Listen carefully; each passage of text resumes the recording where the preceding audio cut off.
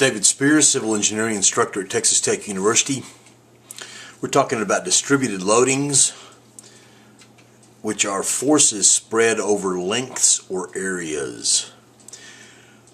We've talked about concentrated forces, such as vectors, represented by vectors, but really distributed loadings are more real world, because in the real world loadings are distributed over a certain area. In this case, we're going to kind of look at them as distributed over pretty good areas or lengths, and we're going to kind of talk about this conceptualized loading. It's a function of the x distance from some end or some point, and the load at any point along that curve is a magnitude w of x, a function of x, w of x. And so we're going to want to figure out what the resultant force of that distributed load, which is represented by this FR resultant force, is equal to the integral of the area under that curve, which is the integral of from 0 to L of Wx dx. Each point along there, you have a little, it's really an elemental, an area.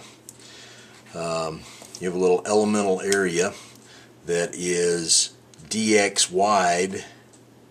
Draw these little strips, and the width of that is dx.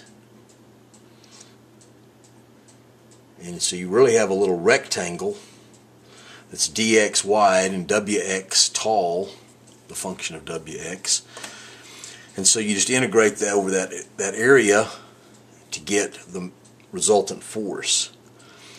And that resultant force acting at a point which we're going to call x bar from some point of reference has the same effect as the distributed load, both the force and the moment that it creates. So we're going to calculate that x bar distance as the moment resultant divided by the force resultant, which is kind of like that d distance that we've been talking about with couples and other moments, the shortest perpendicular distance.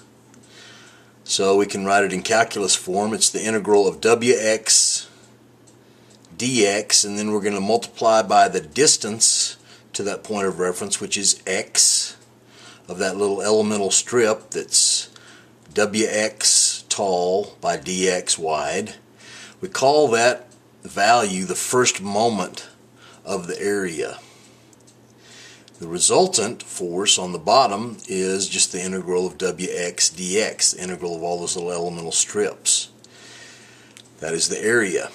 So we are also going to say x bar is the location where FR acts, where the resultant force acts, and it's the centroid of that area under the loading diagram. This is going to be our first introduction to centroids. I'm sure not your first introduction, but we're going to really use it a lot in engineering.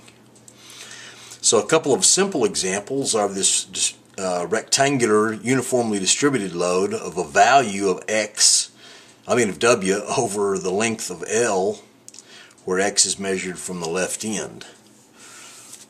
In the book, in 4.6.2, integration is used to derive these values, and they're pretty intuitive, but refer to that section of the textbook 4.6.2 for the calculus behind this.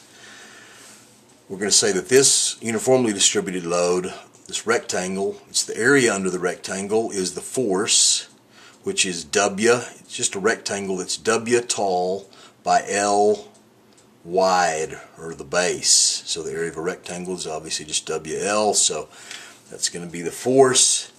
And we can figure that x bar is the distance to the centroid of a rectangle, which is right in the middle, L over 2. Putting some numbers to it, we have W is equal to 200 pounds per foot. So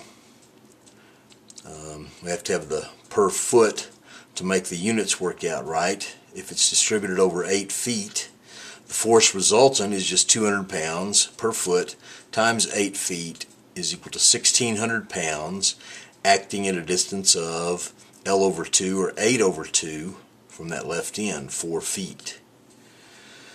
Real simple, easy to understand, and makes sense.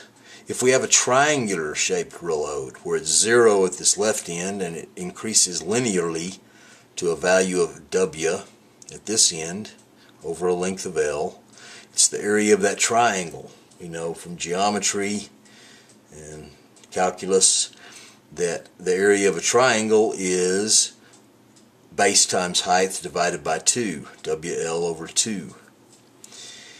And we can say that the centroid of a triangle, the x-bar distance, is 2/3 from the tip, from the small end of the triangle. So it's 2/3 of the base, in this case, 2/3 of L. Putting some numbers to it again, if I have W as 200 newtons per meter, at this peak value here, it's over 8 meters. My force resultant is 200 times 8 divided by 2, just the area of that triangle, 800 newtons.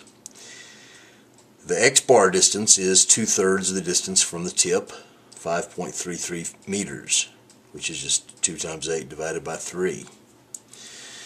Then I can use these shapes and those properties and combine them to figure out other resultants. I just break it into parts and figure out the resultant, and then take the moments about some point and use this formula, just like this formula up here, using a summation instead of an integral, but it's the same thing.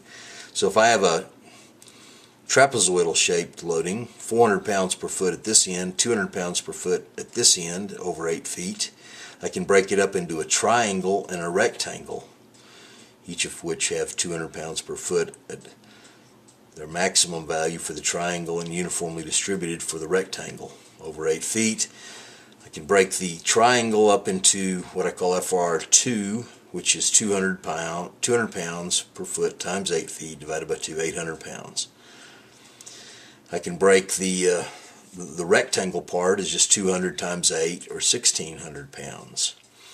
I can figure out each individual piece's centroid of part 2, FR2, is at 1/3 of the distance from the base, or the big end, which is, it's 8 feet. 8 divided by 3 is 2.66 feet. That's x bar 2. The rectangle is right in the center at 8 over 2, 4 feet. It's x bar 1. Now to get my total resultant, I just add up the sum of the forces, the resultant forces of each component, and I have 800 plus 1,600, 2,400 pounds. It's the sum of the forces. Sum of the moments about this point A at this left end is FR1, 1,600 pounds, times 4 feet, plus 800 pounds, FR2, times 2.66 feet. Do the math, I get 8533 pound-feet. My real goal is to figure out what that x-bar total, x-bar t as I've called it, distance is. That's just the sum of the moments divided by the sum of the forces. 8533 divided by 2,400 is 3.55 feet. Makes sense, it's right between the 4 feet and the 2.66 feet from this left end. Finally, we're going to have some uniformly or distributed loads that are functions of x, the distance. And if we say that just in the blue, don't look at the green yet, the load at any point along this curve is Wx, a function of x. I can also equate that to a y, like on a graph, where y is the vertical component. X is measured from the left end. I have this loading over a length of L. My resultant is just the integral of this little elemental strip, dA, which is equal to a little rectangle, W as a function of X, or Y, kind of the way I think about it, high by dx wide. So it's just the integral of Wx dx from 0 to L. Let's put some numbers to it. So the resultant, if I have my function wx, w is a function of x, is 100x squared, and it's pounds per foot squared, which is, I have to use that to make the units work out. The integral of that, 100x squared, from 0 to 3, is 100x cubed over 3. Evaluate it from 0 to 3, that's the integral. 0 is 0, plug in x is equal to 0 in, x equal to 3, I get that this is 900 pounds for my resultant force of that loading over 3 feet. That kind of makes sense if I look at it, if I had this was like a triangle, if it was 900 times 3 feet divided by 2, it's 2700 divided by 2 is 1350, and so this is, because it's curved, it's a lot less than that, but 900 pounds sounds about right, feels about right. The moment resultant is the integral of x, this x distance of each little elemental strip that's dA. Each little strip that's dA is really made up of a rectangle. It's wx tall by dx, so I can write it out like this: integral of x, that x distance, times wx dx, which is dA. But the same numbers to it. The moment resultant of 0 to 3 of x times wx, which is 100x squared dx, is equal to integral of 100x cubed dx, which the integral evaluated is 100 over 4, x to the 4th. Plug in 0 and 3 for x, and I get 0 and 2025 pound-feet. Finally, I've got to the point where I can do this calculation.